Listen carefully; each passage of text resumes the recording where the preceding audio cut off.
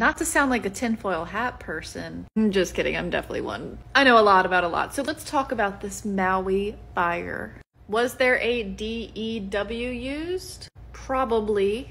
Because think about it, Hawaii is gorgeous. I've been there on Front Street. If I was a corporation and the locals don't want to give up their homes, swear to God it's 11/11. So I can build my mega fucking hotels. Wouldn't it be nice if there was a really big natural disaster that destroyed everything except for quite a bit of trees? So I can build my big old towers there. All types of crazy money. I don't have any doubts that a DEW was used. I've really started to understand why greed is a sin. It corrupts people, it makes them do heinous shit, and I feel deeply for the Native Hawaiians affected.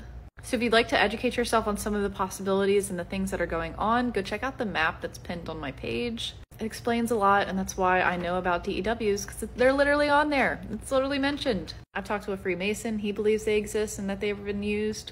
It's just fucked up. And I totally believe it's legit.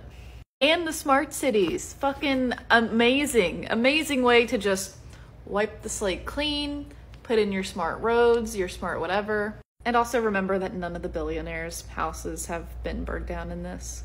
Things to think about.